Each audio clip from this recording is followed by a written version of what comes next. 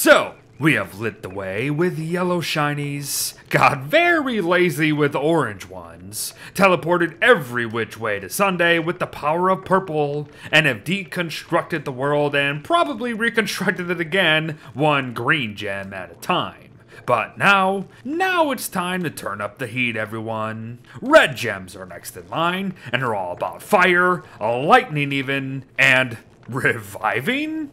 More on that in a bit. For now, you already know the drill, I'm sure.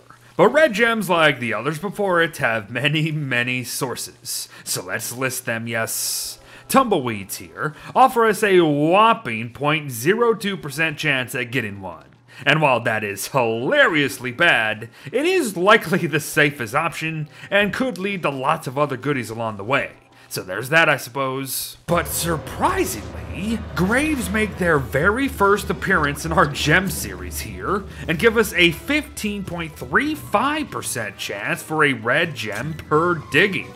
Not bad at all. However, Graves are completely non-renewable, so you will be really rolling the dice with these things. Good luck. But red hounds are next, and they will up our chances to 20% per kill. However, we might have to do a little waiting for said chances to start popping up in game.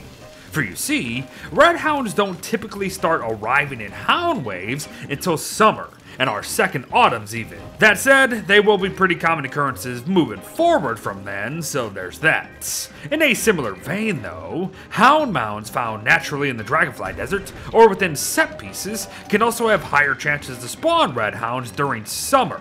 And since hounds constantly respawn within these things, these could be a nice farming spot potentially. And lastly, in yet another similar vein, Vargs can call forth special hounds too, but you will need more than one to really make things as efficient enough to matter, I feel, but still, options galore with red hounds, and thus, red gems. But our girl Dragonfly is next, and she's important for two reasons actually.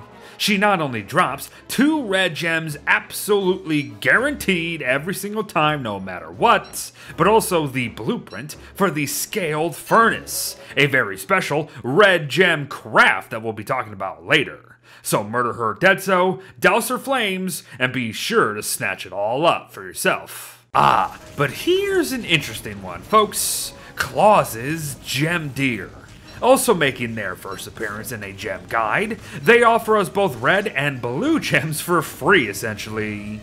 Well, just as long as you win the fight against Evil Santa here, that is. And that's key.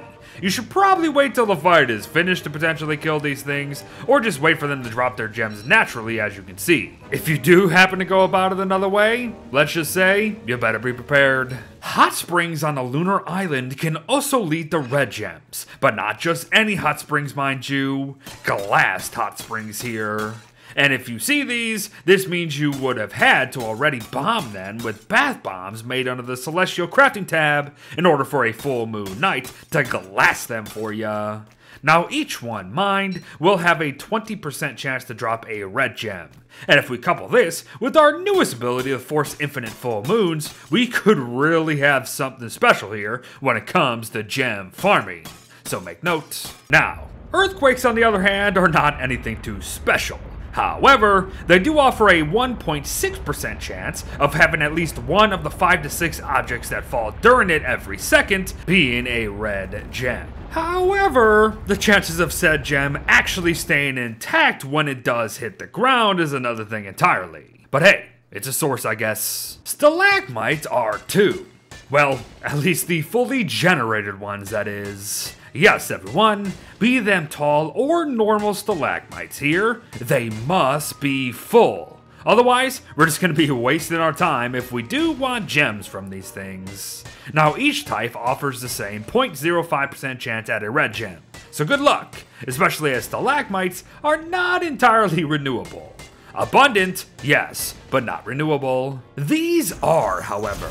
In fact, from here on out, expect every source to be renewable via one thing, an ancient fuel weaver kill.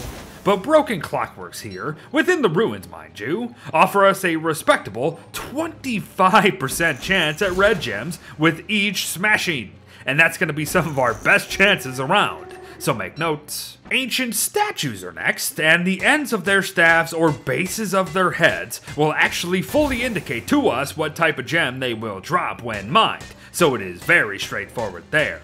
Unless, of course, your ruins don't actually generate with any red gems socketed within them. Ornate chests in either the labyrinth or atrium have a 15% chance to spawn with 1 to 2 red gems within them, so if you're willing to take the risk of these chests being trapped, then I say flip them open when you get the opportunity. Red gems have some of the better chances out of these things than any of the other gems we talked about lately. Or you could just simply wait to see what the large ornate chest will bring following an ancient guardian kill. Now we've got a whopping 66% chance at getting 3 to 5 red gems per box, so that's a thing. Let's score Shami, and you get nothing. But last and most likely least, broken ancient pseudoscience stations can actually drop red gems 0.56% of the time when we hammer them. However, we're going to be rolling way more danger than reward with these things, so I really wouldn't count on them. That said, we can count on red gems that lead us to more power. Perhaps even an early shadow manipulator even, with its purple gem refinement craft here. Good stuff. Red gems also go into fire staffs, and while magic can be in need of some reworking I feel, the fiery stick does offer some uses at the end of the day. It can help panic certain mobs to buy you time. It can be used to start campfires and such. Can light objects ablaze like a torch could, and deals fire damage to enemies, all at the cost of 5 sanity cast with 20 uses total, mind you. Now, you have to remember that fire damage doesn't stack, so you will have to wait for enemies to go out to blast them again to be the most efficient about it. But have fun, I guess. But if you do happen to roast yourself alive, then be glad that red gems can actually bring you back again. Life-giving amulets have one other use though, so make notes. For you see, when worn, it will convert 5 hunger into 5 health every 30 seconds until you are fully healed or the amulet breaks. It's neat stuff. But yes, using amulets to revive will not only save our maximum health from falling, but will also put nearby mobs to sleep, so we can skedaddle the heck out of there.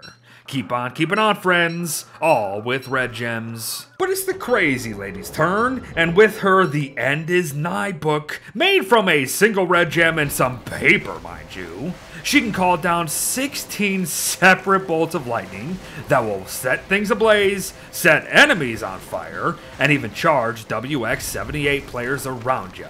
With 5 uses total per book, it's pretty freaking amazing.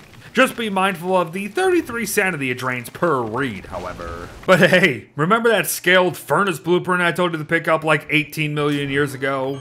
Just use some red gems to finally craft one for yourself for infinite lights, constant heat, and a place to cook from, everyone. Yup.